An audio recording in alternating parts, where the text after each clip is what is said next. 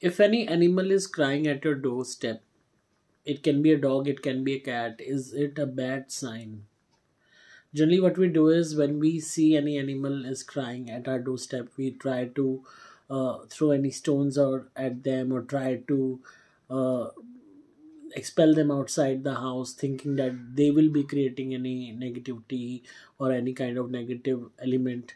But that's not the fact. If any animal is crying, that animal might be in any pain, first of all. Secondly, any animal who is crying at your doorstep is warning you and giving you an indication of any bad thing in future which might happen. So they are warning you, they are alerting you. They are not creating that any bad omen for you. They are alerting you in advance for any bad omen which might occur in future. So instead of harming that animal, you should thank that animal, that at least that animal is present over there, has been sent by the nature and the god to warn you against any bad omen or any bad evil which might be happening in future. So try not to harm that animal.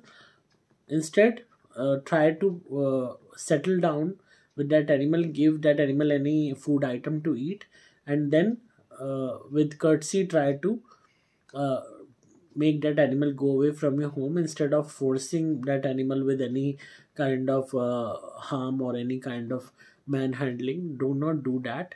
And after giving any food item to that animal, try to pray to the god to create positivity, to remove negativity. You can also burn my dhuni in your house at that time for positivity, and pray to god that there might be no evil, there might be no bad omen in your house, and you may and your family members may be protected.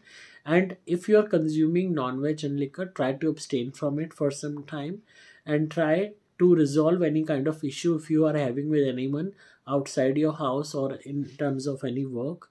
And try to be more careful towards the health of any person who is not well in your house. So these are the remedies which you can do, and especially you can burn Maidhuni for the positivity and for removing the negative effects of that incident. So you can also buy Madhuni at mobile number 8130331007 via WhatsApp. You can also see in description the links. So I hope you like today's video. Do like, share, comment and subscribe.